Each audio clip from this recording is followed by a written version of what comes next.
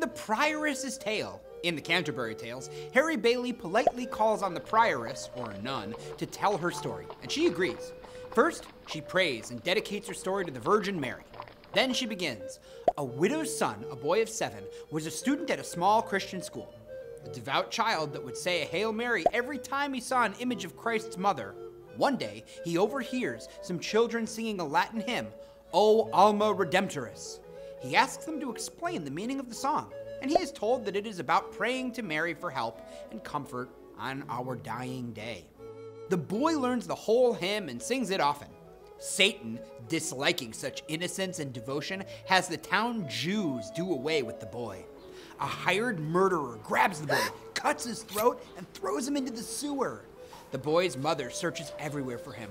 She hears his voice singing, O Alma Redemptoris, from underground and discovers his body. The boy's body is taken to the nearest abbey, still singing. The guilty men are executed, and the dead boy continues to sing throughout the funeral mass. The abbot asks him how it is possible that he sings even though he is dead. The boy tells him that as he was dying, the mother of Christ appeared to him and placed a grain on his tongue and told him to sing, O Alma Redemptoris, until the grain was removed. The abbot then removes the grain, and the boy dies peacefully. All of the people gathered are overcome. They weep and give praise to Christ's mother. The boy's body is buried in the abbey. Scholars classify this tale as a miracle story, an inspirational one for Christians.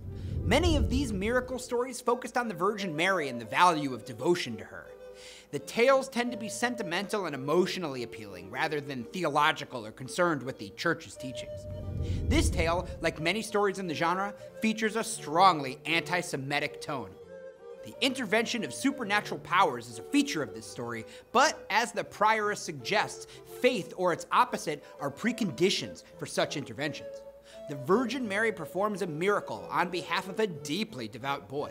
Likewise, the devil is able to encourage the Jews' treachery because their hearts are the waspish nest of Satan.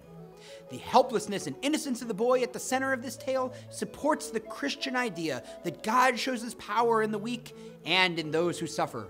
The words little and small are used repeatedly throughout the tale to describe the child, the school, the child's school book, the child's throat, and so on.